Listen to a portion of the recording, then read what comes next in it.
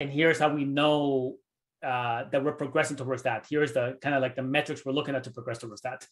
I think that kind of conversation starts to shift a lot of people into the right approach. And you might find, 5%, 10% of people might not fit that. That's perhaps a different conversation to be had about, is this the right environment for someone to be in?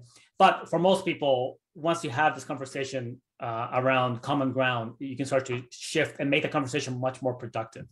Yeah. Yeah. And well, I guess to that end, I just think of our, the teams we're working with, right? Maybe the rest of the product team, other people in the organization, right? Because it's not just us on the product team that's often looking at data and making decisions. I mean, we're working with the marketing team, we're working with the sales team, and often they're looking at data, sometimes different data, sometimes the same data.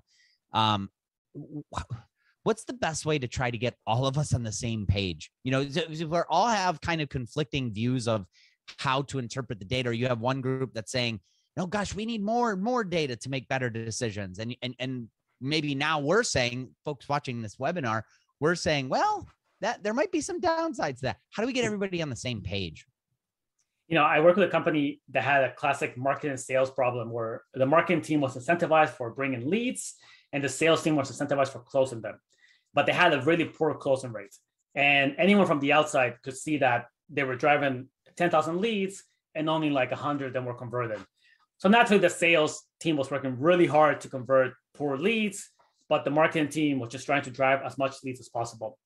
And in cases like that, and you can see the same idea, right? The classic example where product is, you have a marketing team that's really incentivized to drive users, signups,